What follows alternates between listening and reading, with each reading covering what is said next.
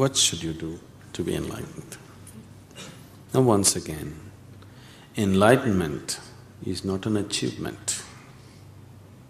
Enlightenment is not going to the peak. Enlightenment is a homecoming. You come back to your original nature. Right now, you have identified yourself with many things that you are not, isn't it? Now, we were looking at this yesterday. What you call as my body is an accumulation that you slowly gathered, isn't it? When you were born, you were only so much, now you are so much. Why? You gathered your body slowly, accumulation. What you call as your mind is accumulation. Everything that you know around you is accumulation, isn't it? That means you are deeply, deeply identified with things that you are not. A piece of earth you picked up and made body out of it. But that piece of earth, you are so deeply identified, you believe it is you. Till you fall dead, you go on believing this, isn't it? Isn't it so? So right now, you have gotten distorted vision. If you stop your distortions and come back to your original nature, that's enlightenment. What do I have to do? There is really nothing to do. If you don't do anything, it will happen. But right now you have gotten into your mental state that there is no way you can do nothing. All the time you are out doing something. You think if you don't do anything, something will happen.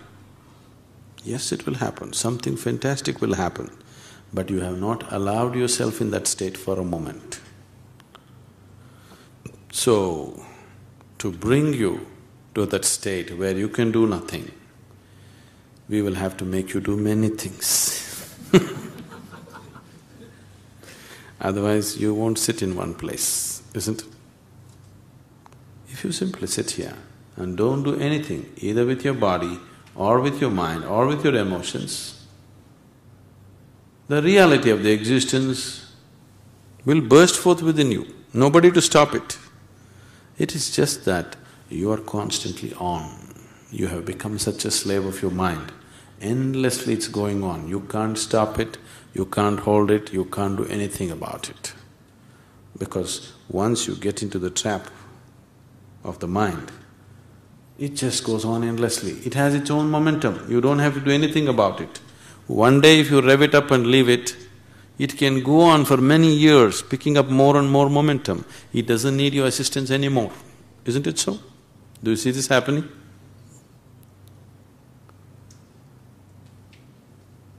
People who are reasonably happy in the world are those people who got a little break from the nonsense in their head, that's all. They are not all the time like that. Some moments, they are not so messed up, so they are okay. If you don't mess yourself up, if you simply be here, you are enlightened.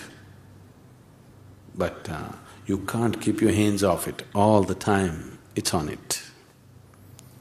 So slowly with yoga, all these postures, we'll tie your hands up in such a way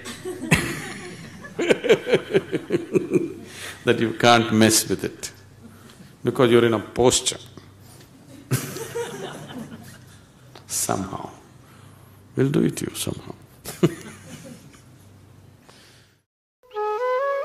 For more on Sadhguru, visit www.ishafoundation.org.